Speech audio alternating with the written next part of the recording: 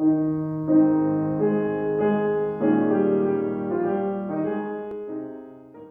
my name is Sonia Killmann. I'm a composer and sound artist from Belgium, based in Scotland, and I wrote the piece for solo piano, Echoes. It's mainly inspired by the chromaticisms Beethoven constantly uses in his music, along with roughly based on the harmony of Ode to Joy and some elements of the Sonata Pathétique.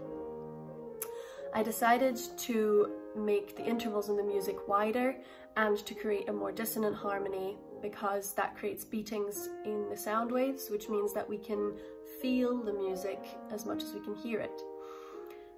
This is also a reference to Beethoven's deafness and how later in his life he had to rely on feeling the music and literally placing his ear onto the piano to feel the vibrations rather than hearing it.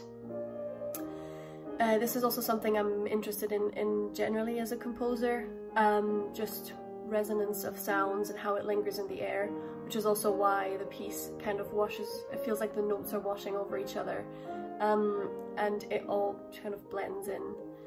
I hope you enjoy the piece, and thanks to Brendan for playing it, and thanks to Tiffany for putting this on. I hope you enjoy.